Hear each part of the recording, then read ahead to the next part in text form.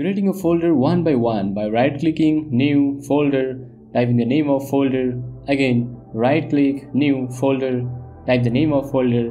It takes a long time, isn't it? To create a multiple folders in one click, follow me. Right-click on the Start menu, click on Run. Also, you can press Win key plus R button to open the Run dialog box. Now, type Notepad in the box.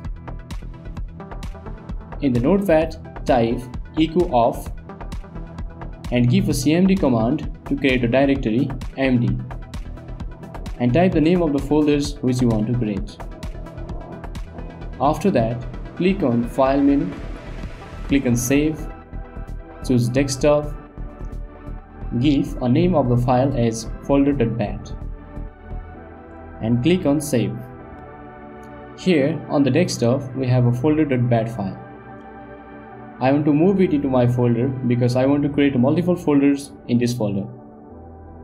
Now right click on the folder.bat file and click on Open. Awesome, isn't it? We have just created 10 folders in a single click.